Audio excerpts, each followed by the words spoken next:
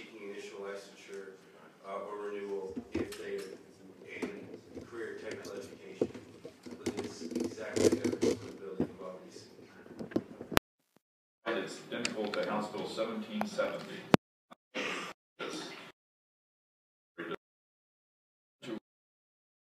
Senate Bill 1583. It's been properly seconded. Are there any members of the committee have any questions regarding this legislation? All right. Any member of the audience wish to speak in favor or in opposition to the legislation? Good morning, Mr. Chairman, members of the committee. I'm Kathy Berkshire with the Virginia Education Association, and we continue to oppose any legislation that would remove the study of teaching from our teachers. And I will tell you, because I told her, my daughter said, please tell you this story. She's a 15-year-old, and so I have her approval, and she was funny. She's like, please tell them. She is in a photography class, and the teacher quit mid-year. They hired a photographer and has no classroom management skills, and the first thing she did was removed all the cameras from the classroom because she couldn't get them under control. So we set up kids and teachers for failure, and we don't have teachers in the classroom, so we oppose this bill. All right, Mr. Smith.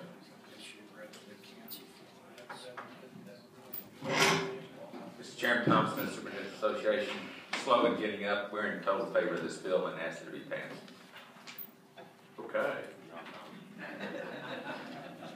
All right. Anyone else in the audience? All right. All those in favor of reporting Senate Bill 1583, please record your vote on the electronic voting system. All those opposed do likewise. All right. Clerk will close the roll. That bill reports 13-4. Thank you. Thank you, Senator. Senator Donovan, you have Senate Bill 1026. Yes, thank you, Mr. Chairman. Good morning, members of the committee. This is really just a cleanup bill. This is in regard to the family contribution on a transfer grant, and there was a difference in the budget language and in the code language. And in the budget language, it had been changed to $12,000 as the expected family contribution. In the code, it remained $8,000, and it caused some confusion in counseling students when they were matriculating, and so it's just all it changes is the number. And Delegate Massey, I believe this was identical to your House Bill 1965. That's correct, Mr. Chairman, and I would move to report Senate Bill 1026. Motion by Delegate Massey and it's been properly seconded to report Senate Bill 1026. Any member of the committee have any questions regarding this legislation? Any member of the audience wish to speak in favor or in opposition to the bill? All those in favor of reporting Senate Bill 1026, please record your vote on the electronic voting system. Clerk will close the roll. That bill is reported 17-0. Thank you, Mr. Chairman. Thank you, Senator. All right, we have two presentations we're going to hear, and then I believe Delegate Bell's Elementary and Secondary Subcommittee is going to have a meeting as well. First up, we want to hear from some students. We always enjoy having students with the House Education Committee. Joel, do you want to come forward and introduce the students that are with us today? Yes, sir. Thank you, Mr. Chairman. Joel Andrus with the College Board, and thank you for having us here this morning. We have a couple of students from Rockingham and Middlesex that would like to come and talk to you briefly about their AP experience. They're here on the Hill because 5 school divisions in Virginia were recently selected as the College Board AP Honorable Districts, and those, just for your information, are Rockingham, Loudoun, Middlesex, Rockbridge, and Southampton. And I believe actually Delegate Greason has a special visitor today. His son will be joining us for these meetings this morning. Anyway, I want to first introduce Addison Ritchie, who's with Rockingham County Public Schools. He's an AP student and a senior, so come on up, please. And Dr. Finn, the superintendent of Rockingham County Schools, is here with us, and always good to see one of the superintendents that I have the great honor and privilege of working with. Thank you very much. Good morning, and thank you, Chairman Landis and the rest of the committee for letting me speak this morning. Like I said, my name is Addison Ritchie, and I'm a senior at Broadway High School in Rockingham County. And I'm going to speak to you this morning, giving a brief overview of the AP system and my career with AP. AP program is college-level coursework in high school that students can take that better prepare college-bound students such as myself for the classes that they will eventually take when they go to higher-level education. One of the main reasons why I decided to take AP was the subjects interested me. There were subjects on a higher level That instead of taking just regular U.S. history or a science class, I can take a college level class and really benefit from the experience that it would teach me. Some of my AP classes that I've taken is U.S. history, AP government, micro and macroeconomics, and English literature and language. In addition, with those classes, for preparing me for the classes that we will take in college, they can also save us money. At the end of the year, there's an AP test that you can take, the score 1 through 5, and some colleges, if you score high enough on those tests, will let you validate that class in college, which will save you money on tuition, textbooks, and it'll free up your schedule to take more classes, either an elective or another core class that you have to get out of the way. While the classes come with staying up late, very late many nights, either making a deadline or studying for a test the next day, for me it was worth it. I was driven by the fact that I could take college level classes in high school, and so that when I got to college I would be better prepared for the academic rigors that I would face there, in addition to saving a little bit of money on the side. As a former Page, I'm glad to be back here in the Capitol, and I just want to thank you all again for your time. Madison, we appreciate you being here, and the Ritchie name is well known in the Broadway area, so I'm pretty sure I probably know some of your related relatives. So good to have you with us. Any questions of Addison by the members of the committee? All right, Addison, thank you very much. Good to have you with us. Thank you, Mr. Chairman, and also from Middlesex we have Jamel Reed. So, thank you. Good morning, and thank you for allowing me to speak this morning, Chairman. I'm Jamel Reed. I'm from Middlesex High School, and I also attend Chesapeake Bay Governor School. And I earned PE credits from there, but my AP classes at regular school have been greatly helpful in my career. I recently learned that I was accepted into UVA Go Hoos. But I can attribute my success into getting in and throughout my high school career to AP courses. The rigor that comes with the courses that I take, like AP Lang, I'm able to take AP Lang and AP Lit, AP Literature and AP Language and Art. So that has greatly helped me when writing essays for scholarships and getting into just college for the essays. And AP has really helped me throughout my career, as I know it's helped my cohorts and the others at my school. And thank you for allowing me to speak this morning, and I greatly support AP tests, and thank you. It saves me a lot of money and other students a lot of money when it comes to college, and I just want to thank you. Well, Jamel, thank you for being here. Any members of the committee have any questions for Jamel? We appreciate you being here, and you represented Middlesex very well. We appreciate you sharing your experience, Mr. Chair. Delegate Lingenfelter. So I'd ask, Mr. Chairman, what's your major going to be in at UVA? I'm hoping biology. Biology. Yes. Well, good. Thank you. We need a lot of doctors. And researchers. Thank you. Any other questions, Joel? Yeah. That's all, Mr. Chairman. Thank you so much for your time and listening to these students this morning. AP is a great program. You've all been very supportive over the years, and appreciate that. And if you have any other questions, I'm happy to answer them. But do not want to trespass on your time anymore. So thank you. Well, we appreciate you bringing the students to us and sharing their experience. And also want to say that I know those of us who have been working with the department and the Board of Education, as we look to transform what high school and the high school redesign is going to look like, we do believe that AP is going to play an even more important role related to preparing our young people to more quickly prepare themselves and then also get the credits that they need to possibly have at least 1 year of college under their belt before they actually get to college. And we think that'd be a great thing. So we're working towards that goal. Yeah, thank you. Thank you. All right, next we have somebody that's not a stranger to our committee. We have Dr. Robin McDougall, who's the director of the Commonwealth Education Policy Institute at Virginia Commonwealth University, and she's going to update us on the annual Commonwealth Education Poll, which I know all of you all find very interesting. We have forwarded to each of your offices the PowerPoint so that you've got that by email. And we've also had the summary of the poll, copy that for you. But we'll turn it over to Dr. McDougall and learn what we found out about the poll from this year.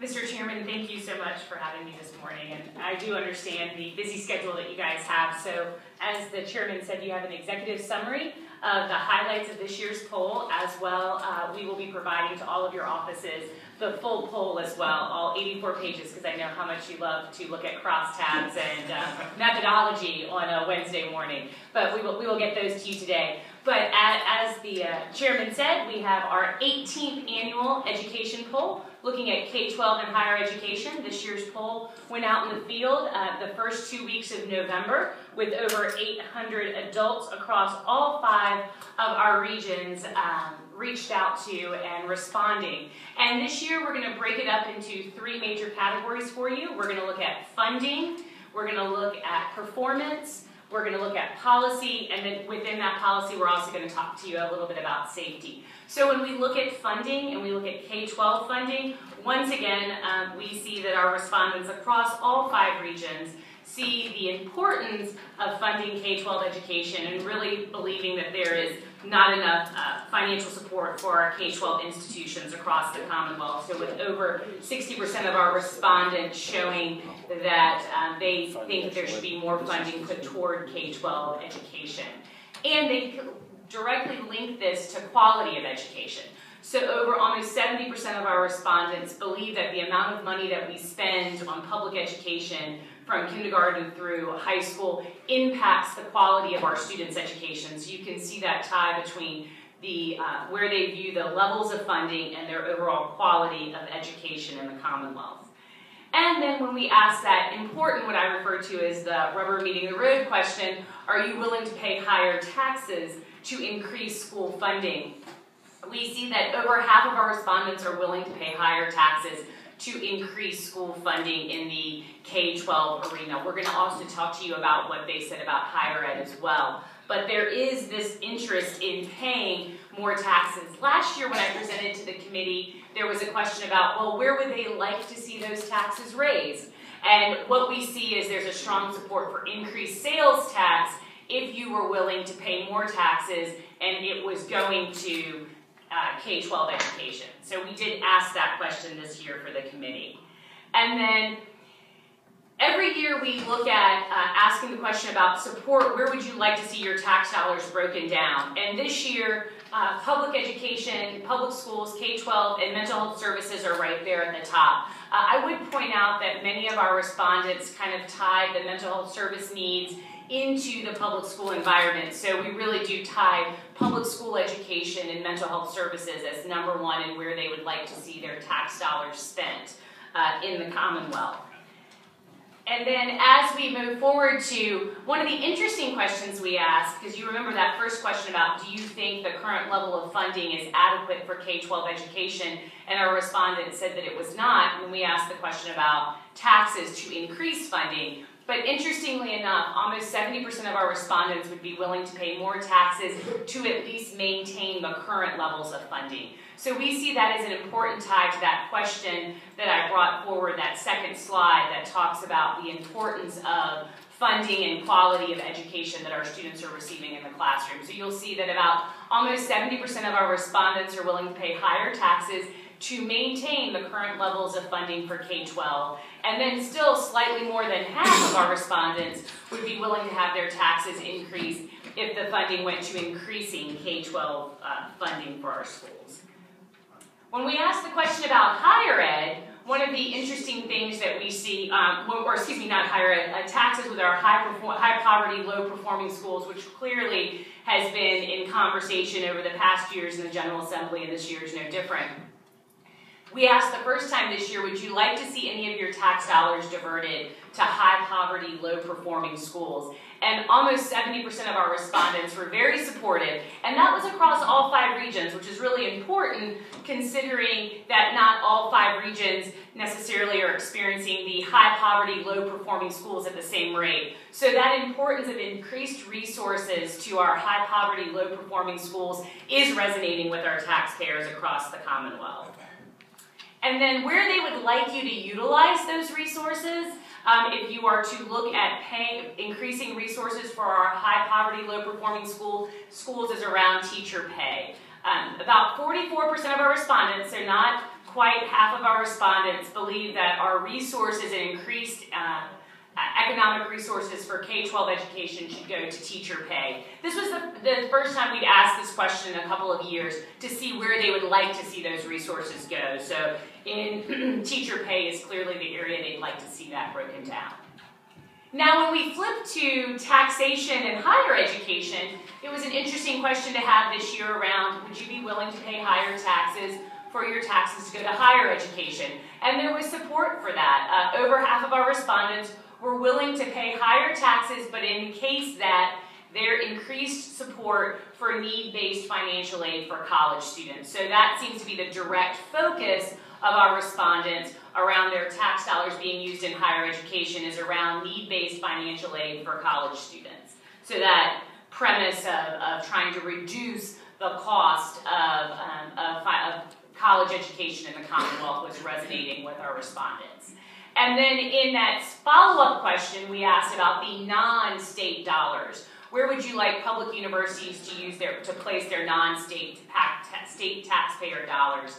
And over 70% of our respondents want them to be placed in reducing tuition and fees. So there's this consistent emphasis from our respondents on that reducing the cost to the student and the family to going to colleges and universities in the Commonwealth. Now, last year we had some questions from our college presidents and university presidents around workforce development and training, as well as from our Secretary of Commerce and Labor. And so we asked about state funds for economic development, clearly a hot topic this year in the General Assembly as well. And you'll see that in our respondents, when we talk about workforce training and education, that is where they would like to see the resources in economic development placed. So almost half of our respondents would like to see the state utilize their incentive funds in economic development around workforce training and education. So it was an interesting tie to the importance of our 2-year and 4-year institutions for the preparation of our workforce and education of our students moving into the workforce as an incentive for our economic development. Moving from taxation to performance, which is kind of where we talk about the outcomes of our students. Once again, we should be very proud in the Commonwealth. Our high schools are doing an outstanding job of preparing our students for our 2-year and our 4-year institutions.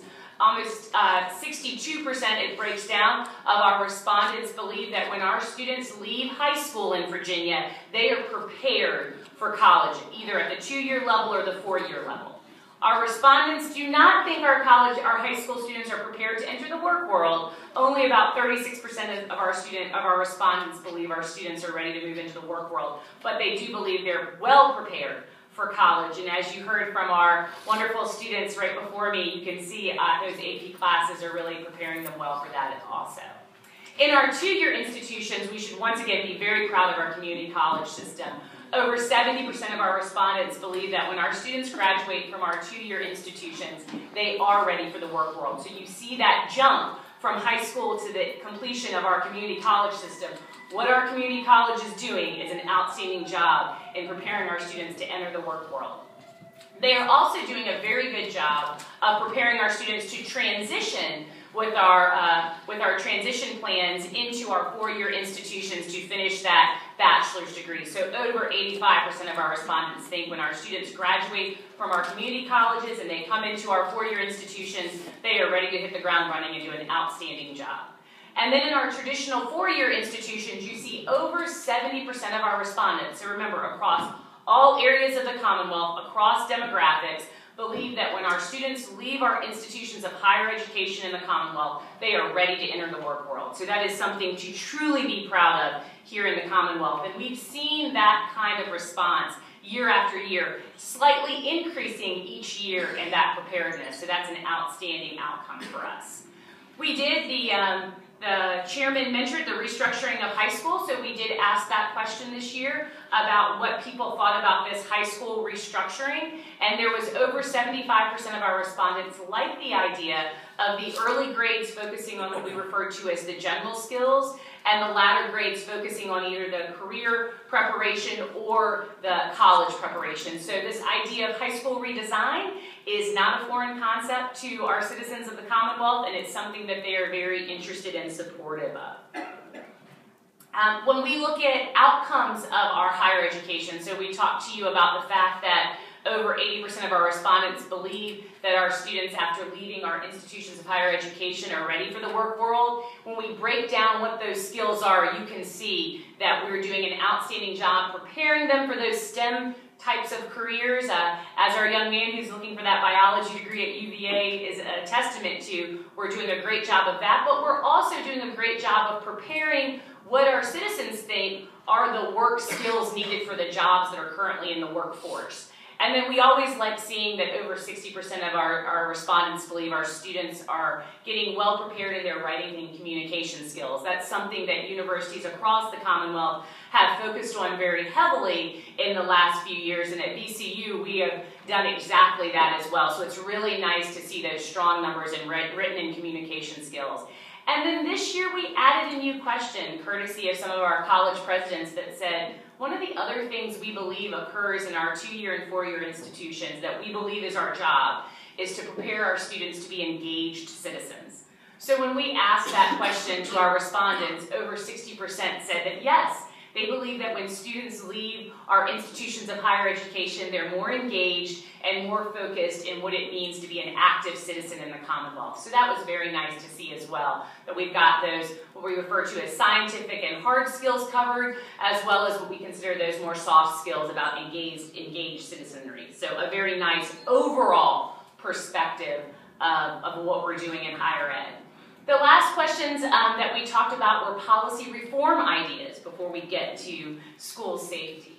So we did talk about teacher pay, since we saw that high response for wanting tax dollars to go to increasing teacher salaries. So we asked about low-performing schools, and actually over 70% of our respondents believe that teachers who choose to work in high-poverty, low-performing schools should be paid more to assist in that fully accreditation process. So increasing the incentive for teachers to work in and teach in those high-poverty, low-performing schools is something that's deemed very, very interesting and very appropriate from our respondents. We asked the virtual learning question, so this is the online education question that we asked in previous years. Looking at it again, where does it kind of fall out? It seems that a majority of our respondents are very comfortable with their students having some options for online education in high school. So 56% of your respondents want their students to have some of their classes that they can take online. But important to point out that only 14% are comfortable with having all of their children's high school education done online. So unlike what we're seeing in some of the higher education arenas where you have the entire experience online, in the Commonwealth, even though it's a very important idea that people are interested in and they're very supportive of, they do believe that some things need to occur in the traditional classroom. So there's very strong support for partial online education for high school. And then, last one, sorry, I double-clicked there. The other reform question we asked is about charter schools. And last year we had presented to the committee that people were very supportive of the charter school idea in the Commonwealth, and they still are supportive of that. But we got some requests to ask the next deep dive policy question, which is, but would you be supportive of a constitutional change in the Commonwealth to allow for that increased independence? And so when you look at that question, you see a little less support. There's still support for charter schools, but it sort of splits. in the middle. So there are 40% of our respondents are supportive of that constitutional amendment change, and 45% are not. Now, I would say one caveat to that is many of our respondents were unaware that it required a constitutional change, and so there was a lot of education of our respondents about what that meant. So I do point that out because it's the first time we've asked the question. We did get some very standard language for our pollsters to ask those questions, but I do draw that to your attention. It's the first time we've asked the question and to explain the mechanisms that that occurs in. But it was, I think, an important next step for that charter school conversation. And then lastly, we want to talk about campus safety in our K-12 schools as well as our institutions of higher education. Once again, just like we're doing an outstanding job preparing our students in the classroom, we're also doing an outstanding job keeping them safe. When you look at our K-12 institutions, so when you add 27 and 51 together, you've got almost 80% of our respondents think that our public schools are safe or very safe. And that means that they think that we're keeping our teachers, our students, and our administrators safe on campus during school activities, as well as in those after-school activities and sporting events and other types of events. So think about the fact that we asked this question in November, the unfortunate incidences that had occurred around the country at that time, and yet in Virginia, across all 5 regions, people believe that we do an outstanding job of keeping our students safe. And we see no difference in our institutions of higher education.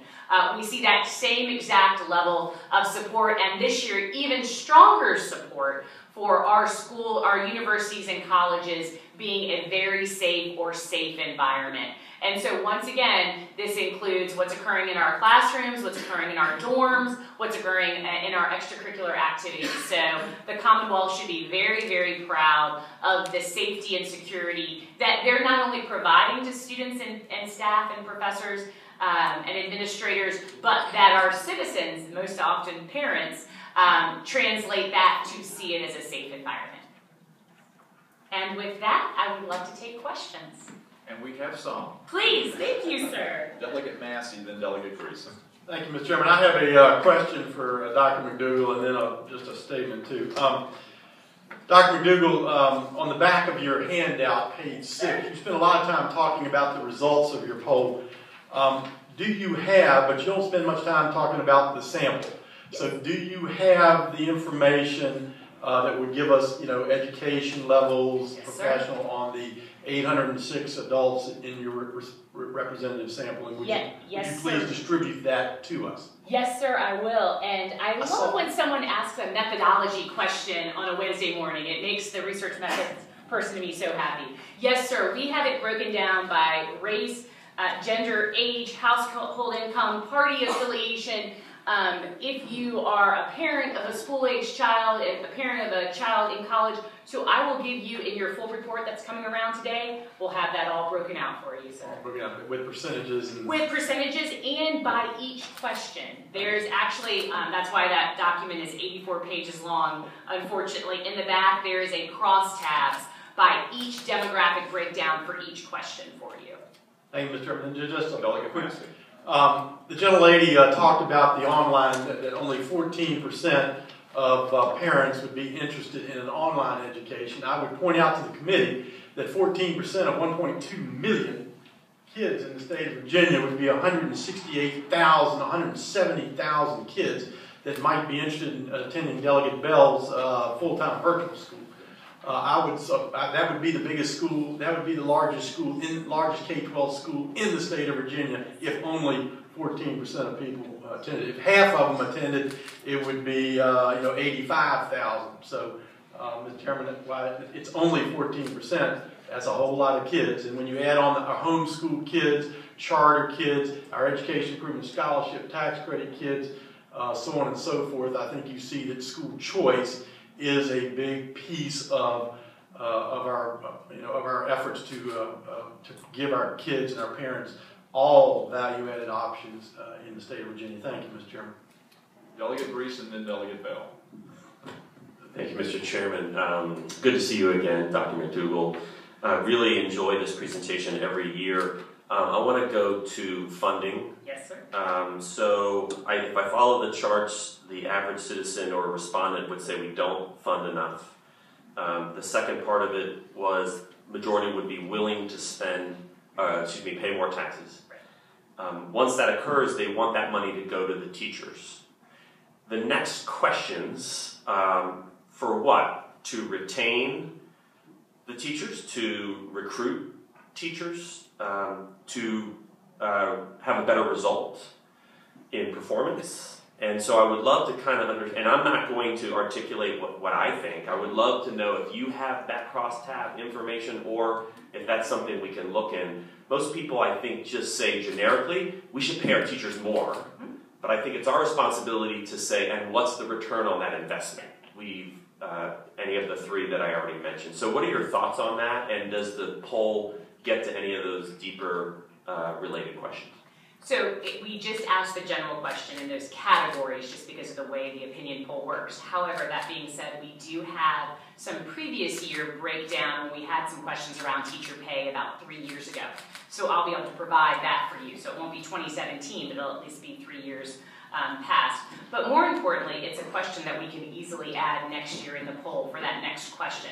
This was the first time we put back into the scenario of where would you like those dollars to go. So the follow-up question would be absolutely perfect. Where do you want to see teacher pay put toward? And we would break those categories down. So one of the things that you all were wonderful to help us in this year, we sent the poll questions, or sent some questions around. You guys gave us some feedback. We'll do that same thing next year, and would love your feedback on how those categories should look as well, Delegate Reason, so that we make sure we cover all your categories. Awesome, thank you, Mr. Chairman. And Mr. Chairman, may I just, to Delegate Massey, one thing, and it has to go also with Delegate Bell's very large virtual school that I hear you're now running, courtesy of Delegate Massey. We can also break that 14% down by region. And one of the things I think you'll find is exactly what you're talking about. Certain regions, that number is even higher. So those crosstabs show you where you see that disproportionate impact of interest in a fully virtual high school. Mr. Chairman? Delegate Massey. I just would like to point out if only half of the kids attended it, it would be the largest by far school in the state of Virginia. Exactly. And you can see where those interest areas lie by region too. Yes, sir. All right, Delegate Bell, then Delegate Lingenfelter. Thank you, Mr. Chairman. Dr. McDougall, thank you for your work. Yes, sir. We appreciate it. I guess this part is more of a statement, but I'll try to make a question out of it. A narrow majority is willing to pay higher taxes to increase school funding. I hear that a lot from my constituents. I hear from people across the Commonwealth. And the problem has always been, they say that until it's time to do that. And then they break out the pitchforks because they don't want anything. So is there a way to incorporate a question to suggest another alternative means of funding? Or to suggest, without raising taxes, where do we take the money from to put it in education? 2/3 of the people say that, in your polling, say that funding for K-12 is not enough. And I hear that a lot too. And I'm not necessarily disagreeing with that, but what I'd really like to know is what is enough? Because it's always more. We need more. And maybe we do. But how much more? At what level? There has to be a ceiling somewhere. So what is enough?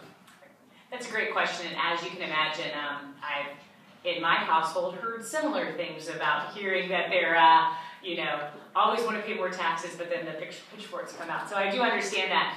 We did not this year, but we do have some questions about, in 4 years ago, about where would you like to see reductions occur. So if we weren't going to bring in more revenue, where would you like to see the reductions occur? They most often match up with where you see those interest and where you want your tax dollars. So you'll see that they want reductions out of criminal justice, out of prisons is a specific area that we see. Transportation has popped up. It used to be they wanted transportation dollars taken for education. Now there's change there. But you bring about a good question about asking them other options that are might there. So that's something we can bring forward next year. We have not asked the what is the appropriate level question, only because we found sometimes that you end up leading your respondent because you have to give them some categories, and naturally they pick the highest category. But that being said, we are willing to do some research on, now that there are many places around the country looking at what appropriate funding thresholds are, to see if we can find some recommended language to run by you for next year. Thank you. Mr. Chairman, I just think it would be useful to the people who have to make the money decisions to know what some of the thoughts are among those people who are saying we need more. And again, I'm not disagreeing with them, but it's easy to say we need more. It's not as easy to say we're going to find more. Exactly. There really is no golden goose. Without a doubt, or when they start to actually get an increased tax bill, that doesn't always line up with want versus action. You're exactly right, sir. So we'll see what we can pull for you and get that to you as well. Yes. Okay, Delegate Lingenfelter. Mr. Chairman, I've got a couple of questions about parental involvement, and you may, Robin, have already looked at this in some detail, but when you do your sampling, do you sample out for talking to parents with kids in the schools? So we make sure that our sample doesn't get overrepresented with having everyone that has kids in schools, but that each one of our 5 regions has a close to equal number of adults that we're responding to that have kids in school and those that don't.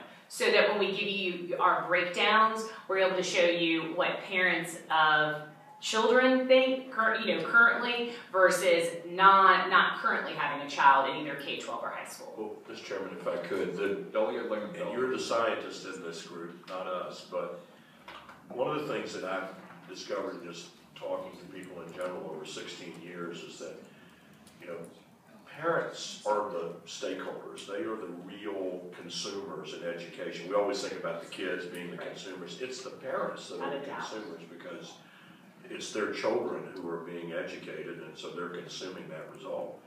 And so I'm always very interested in what they think specifically. And sometimes people outside of the schools sometimes give you a slightly different view because they don't have a stake in it beyond the stake the general public has in education anyway, workforce and so on and so forth, all the things that we do care about. But it's a little different when it's your kid in the chair. And so a couple of questions there, Mr. Chairman. Parental involvement. I would be curious to know if you have or if you will be willing to look at the level of engagement parents have with their kids while they're in school. Things like, how much time do you spend with your children in say, homework? How much time do you spend, how many times do you actually go and sit down with the teacher over the course of the year? And I think that's really important. My wife, who's now retired from education, used to say that really probably one of the most important aspects of educating the kindergartners that she had was, are parents at night reading to their children? Are they taking the time, or is everybody crashed after a long day's work and they got the TV on, falling asleep in front of it? I mean, are we engaged in that kind of thing? Because without parental help, it really makes it difficult for the kid to be all they can be. And the other thing I think would be good for us to look at, Robin, is the attitude among parents about the trade track versus the 4-year track. We've dealt with this sort of dilemma that, my kid's going to be in the trades, that's a bad. That's a false view, in my view. There may be kids who are extraordinarily bright who simply want to go to work. They want to get into the workplace and they want to be properly trained. And so I would be curious to see what parents think about trades versus 4-year and sort of dive into that. And Mr. Chairman, the last point would be this.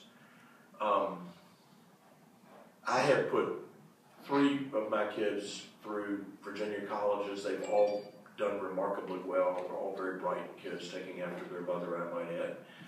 And all three of them have told me that they felt that their high school preparation was not sufficient to help them wrestle with the rigor of a four-year institution in Virginia. And these kids are taking AP, what a great testimony that is. I would be curious, have you ever sampled sophomores and asked them what their view was, having a year behind them? What was it about their high school education that either prepared them or did not prepare them for the rigors of a four-year school? So you got any thoughts on those ideas? So the parent engagement is a great one, and we can surely look at how we could frame a question like that next year. We've not asked that in the past just because we've usually done broader scale policy, but your point is well taken there. We do have, in previous year polls, and it's about 5 years ago now, we have some conversations that we've had with folks around career planning and trade versus four-year institutions, because I agree with you wholeheartedly. The misassumptions around the importance and utilizations of certificates and trade programs are a lot of times stigma stuck on the parents, not the children. You know, the children know what they want to do. So we can pull those for you and look at maybe re-entering that next year. Your question about sophomores, so not in this poll, but universities have done them, and VCU has done some, where we've looked at sophomores and our idea of how we better prepare our freshman year students. And being a college professor who teaches intro classes to freshmen, I agree that it is not the academic performance, it is the other things that come with college many times, managing the multiple classes, the hours, the homework, the freedom that sometimes students have to learn to master. So we can look to see if any of Chev has put anything out, but we'll also look around the country for you, like I think we did last year on a question for you, to see if there are any good polls that look at what sophomores in college. Because we do a random sample of adults, it is really hard to target college students just because how do you define where they are? You know, when you do region, and because they're at VCU, but they live in Tazewell. So that's just a methodology challenge. But I will look to see what data is out there that might help you get at that. Because I do agree, one of the things that we've seen on some of the redesigns and some of the four-year institutions are looking at sophomores and saying, what are some of the things we can do? And then I know we've fed some of that back to the high schools as well. Well, Mr. Chairman, final point. I'll take it, Lingenfeld. The two areas that I have the most interest in are fundamental math skills, you know, because I loved calculus and analytical geometry so much, Mr. Chairman, that I took it twice. and then I became twice. You have to take it. And then I became the cruel twist of fate. The Army made me an artilleryman and really threw me into logarithmic tables and so forth.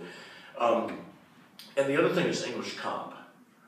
I think that if you look at writing in general, I think that we've got more work to do there to prepare. If you talk to college professors, they will tell you quietly, without hitting the front page of the Richmond Times, that kids can't write. And so we really need, I think, to look at those two areas in particular, because they're so vital for a college education, is to be able to write well and to be able to do fundamental math. I would agree, sir. Thank you. All right. Any other questions? Delegate Massey? Yeah, I have just one final thought, Mr. Chairman. I've got the golden goose for the tax issue for Delegate Bell. The golden goose is the U.S. economy has not grown at a rate of 3% or better for 11 years in a row. The last time that happened was never. It only happened for 4 years during the Depression. The Virginia economy, which has always outgrown a faster rate than the U.S. economy, is now growing slower than a very slow growth U.S. economy. The Virginia economy grew 2% in 2015, grew less than 1% a year for the prior 4 years. So the answer, the golden goose, is economic growth, and economic growth in the state of Virginia. And I would tell you, as a businessman for all these lives, the fact of that slow economic growth is a self-inflicted poor public policy wound. So the state of Virginia's tax revenues are only growing 1.5%. They ought to be growing 4.5 to 5. If we had good tax reform and good regulatory reform, and every 1 percentage point of growth, as the chairman knows, would generate $200 million a year in additional growth. So if we were going at 4.5 instead of 1.5, we'd have $600 million a year more. And we compound on top of that every year. So we quickly, there's your golden goose, Mr. Chairman. All right. Delegate LaRock. Thank you, Mr. Chairman. Thank you for the presentation. Yes, sir. Delegate Bell's comments about messages that say fully fund our schools brings to mind the signs I see on the main street of the town where I shop for groceries and drive all the time. I think the sign would be more appropriate if it said fully educate our children. But your question on the questionnaire, which relates higher taxes to school funding, is certainly a fair and accurate question. But it sort of plays on the inclination to think that funding and improved outcomes are directly related, which I don't think is an assessment that I would say is absolutely correct in all instances.